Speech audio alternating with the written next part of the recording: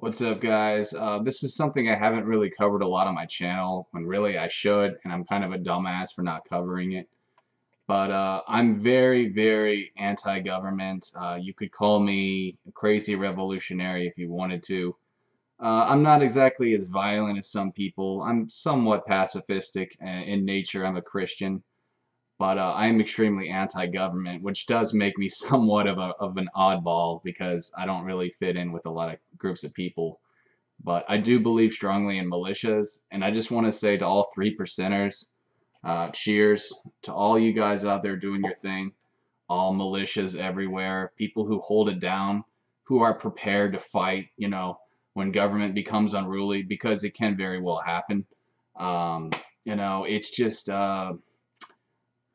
I think it's so great we have this. And I just recently found out that there are a lot more militias than I thought of in America. I used to just think it was mainly just like with the Nazis, the neo-Nazis, and maybe a few other types of people, but it's everywhere, bro. Like there's a lot of militias in America, even around the world, not just America. But with countries like America, we are in trouble. There's a lot of corruption going on. Donald Trump is doing his part. He's doing everything he can. But, you never know what tomorrow brings. And that's why I'm glad to know these dudes are out there doing their thing. I live in Houston, Texas. I live in actually a suburb of Houston. I would love to join a militia. Unfortunately, I just don't think there's any out here. Bumfuck suburbs. I mean, what do you expect? You know what I'm saying? Militias are more so like in the country, places, like Alabama, but also in other places as well. Um, but yeah, I would love to start a militia one day. I might do that, but until then, I'm just going to keep fighting the cyber war. In the quoting InfoWars, there is a war on for your mind.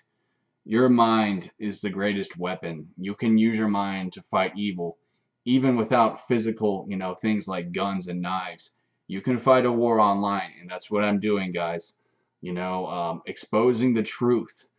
Even stuff like trolling. I believe trolling is good as well. Fucking shit up. Hacking the system. All that good stuff. But I would love to fight for my country in other ways. Believe it or not, I even thought about joining the military as a young man. This was years ago. I was 18. People came to my school, military, Marines, Navy, Army. But this was back in the Iraqi war with George W. Bush Jr. I knew about the corruption and how a lot of it was just for oil and stuff like that. This was when Michael Moore's Fahrenheit 9/11 came out. I remember I saw that at the movies. So I knew shit was going down, and I knew that, it wasn't worth the fight.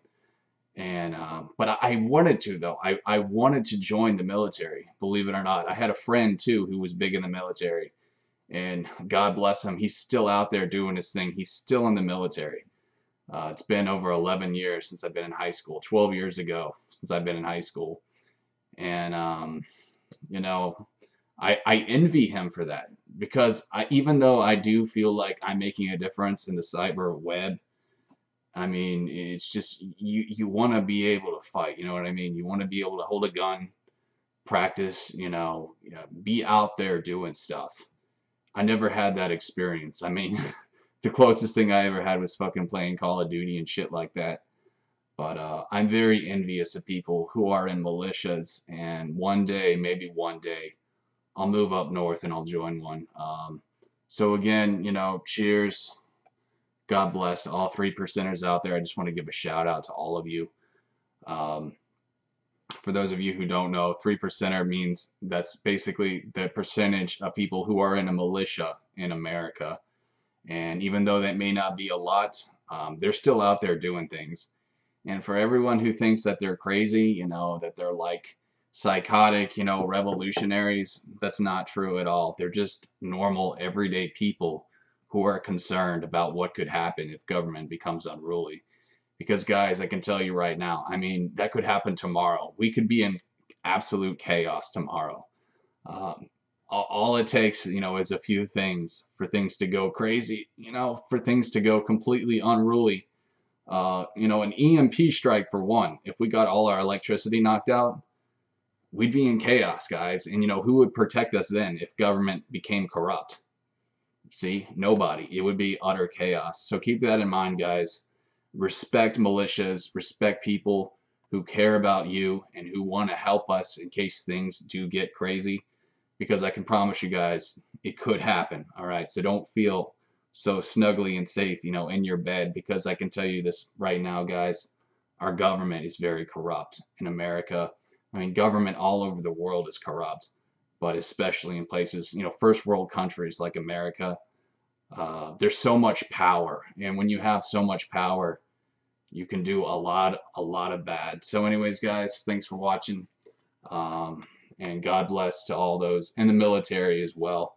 You know, risking their lives, even though I didn't join the military, even though you know it's not something I want to do. I just want to give a shout out to everyone who's risking their lives for the freedom of the future. So, God bless. Thanks for watching, guys. See you next time. Peace.